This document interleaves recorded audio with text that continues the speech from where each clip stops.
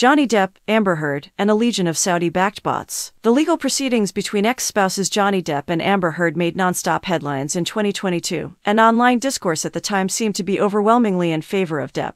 The tweets in particular caught the eye of investigative reporter and Tortoise Media editor Alexi Mostrous. They seemed to be part of a coordinated effort to smear Heard. And the closer he looked, the weirder it got. What's the connection between that trial, Johnny Depp's friendship with the Crown Prince of Saudi Arabia, and a legion of Twitter bots for hire? Mostrous, who hosts the new podcast Who Trolled Amber, walks us through his investigation and what it says about whether you can ever really trust what you read online. Enjoying the content? Subscribe, like, share, and drop a comment to be a part of our amazing community. Your support means the world.